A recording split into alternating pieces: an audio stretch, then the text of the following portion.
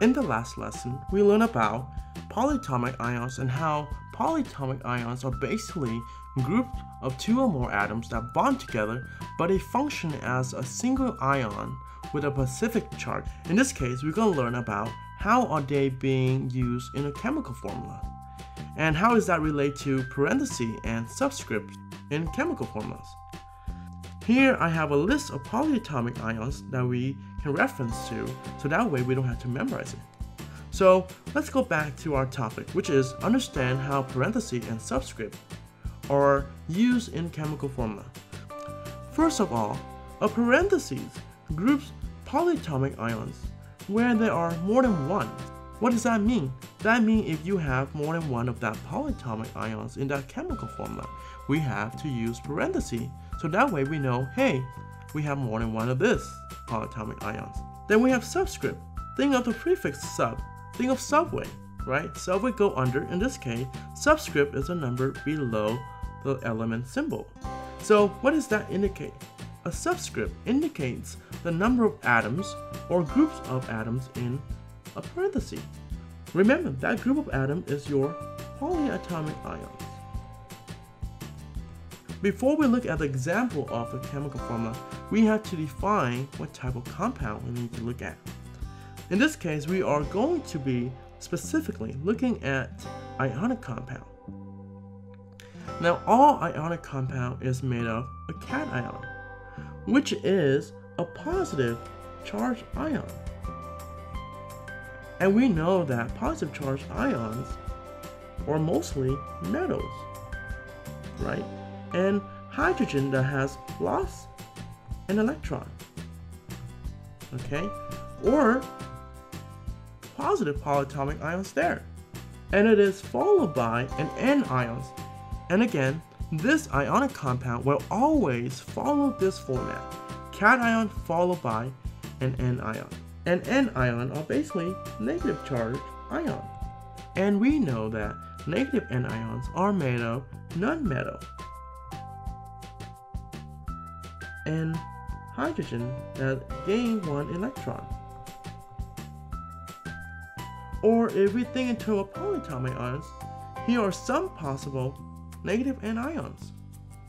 So let's go to some example and look at how parentheses and subscript are used in chemical formula. Let's look at one example. We have sodium chloride. So in this case, it doesn't have a parenthesis or a subscript, but we know when there is no parenthesis, we have to assume that it is 1. So therefore, that has to be 1 Na, and we have 1 Cl. Then over here we look at the next example. We have this one right here, Al2O3. That subscript 2 tell you there are 2 of Al and 3 of O. So let's look at a more complicated example. Here we have Ba, doesn't have a subscript, so we know it's gonna be 1. So we have 1 Ba. Then all of a sudden we have SO4. So how do we know which one is the N ions? Here's the golden rule. Once you identify your cation, which in most cases is your metal, if it's not one of these polyatomic ions. So if this is your cation, the remainder must be an N ions. If they have more than one atom grouped together, that means it is a polyatomic ions. So therefore, this SO4 right here is actually a group of atoms that form a polyatomic ions, which we know over here is sulfate, SO4. But in this case, there are no parentheses, so we assume that there are only one of this polyatomic ions. So we have 1 of SO4. Let's move on and look at another example. First of all, we know that calcium is your cation. We have 1 calcium because there are no subscript.